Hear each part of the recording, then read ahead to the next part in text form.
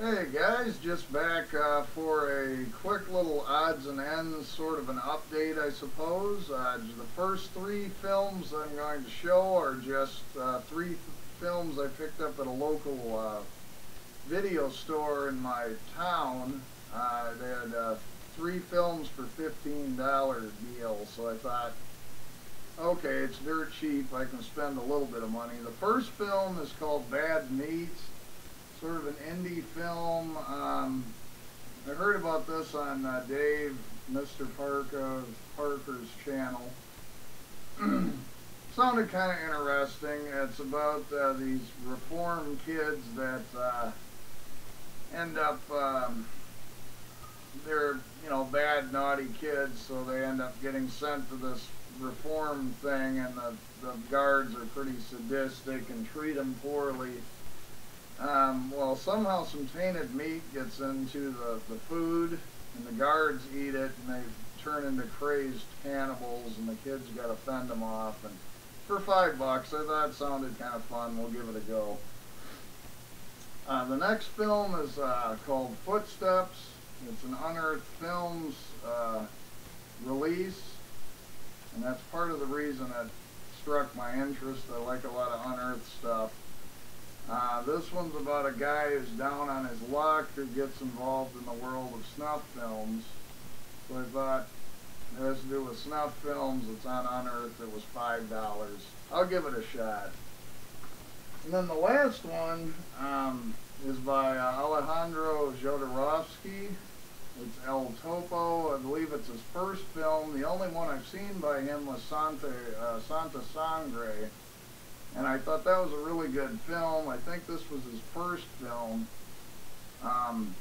So again, I thought for $5, I'll give it a go. It's a bare bones release. It's Anchor Bay, but for $5, why not? The last two films were things I picked up on eBay auctions. The first one, Mr. Ramon 420 actually just reviewed this. It's Nightmare, also known as Nightmare in a Damaged Brain. I think it was one of the video nasties. I've heard a lot of mixed things. He didn't really care for it, but I've seen this going for stupid money, and I won it for like $28. I've seen this going for 80 or $100, so I thought, it's brand new, still in the packaging. So, what the hell, I'll give it a go. And then the last one is a Region B Blu-ray release of Amer. It's like an art house, modern day giallo film, I guess. It even features some of the classic scores from some of the early giallo films. I can't currently watch this film because I don't have a region-free Blu-ray player, but it is something I intend to get in the future, so I thought I got this really, really cheap, so I figured, what the heck. So anyway, guys, that's it. Just a real fast, short, zip-through video of just some odds and ends I was able to pick up over the last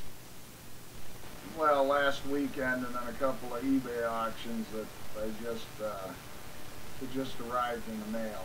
So I got a couple more eBay things coming shortly. I'm not sure, it'll be a little bit yet, but I just thought I felt a little antsy, got out of work, thought I'd throw up a quick video, guys. So that's about it, and I'll catch you guys later.